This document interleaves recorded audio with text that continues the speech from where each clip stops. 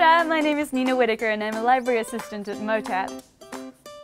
As a library assistant, I have a huge variety of responsibilities here at the Walsh Memorial Library. Every day is just so different.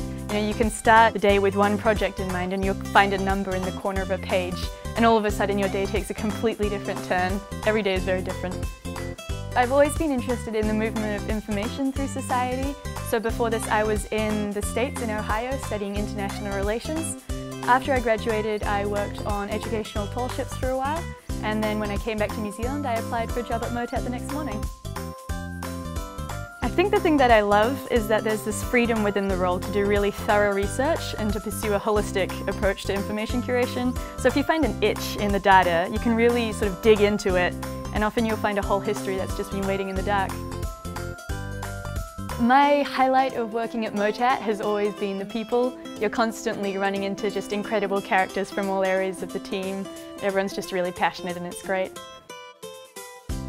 MOTAT for me means warmth, whether it's warmth in the team or the community, warmth in our collections and our kaupapa. There's a real warmth to this museum.